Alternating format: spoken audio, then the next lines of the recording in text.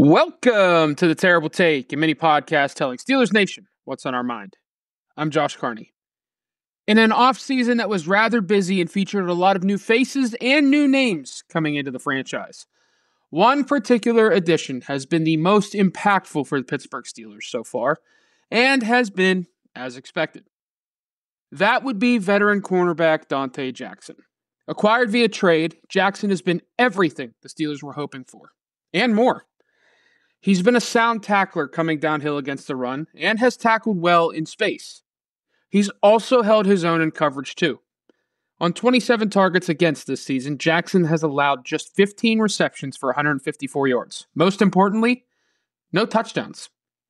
In the process, he's picked off 3 passes, broken up 3 more, and created quite a bit of splash for the Steelers. After targeting him over the last few seasons via free agency and trade, the Steelers finally landed Jackson. They've been rewarded by that acquisition in a big way so far. It's still early in the season, but it's hard to not be very pleased with Jackson's performance. Sure, there have been some miscommunications at times, but he's constantly around the football, is breaking up passes, and most importantly, he's creating turnovers too. He's been a steady number 2 corner for the Steelers, and is putting the clamps on opponents, helping the Steelers defense play at a high level so far. That due diligence by the Steelers on Jackson has paid off and then some. Hopefully, there's even more to his game with the black and gold.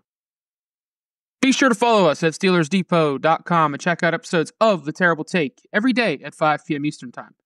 And check out The Terrible Podcast with Alice Kazora and Dave Bryan every Monday, Wednesday, and Friday.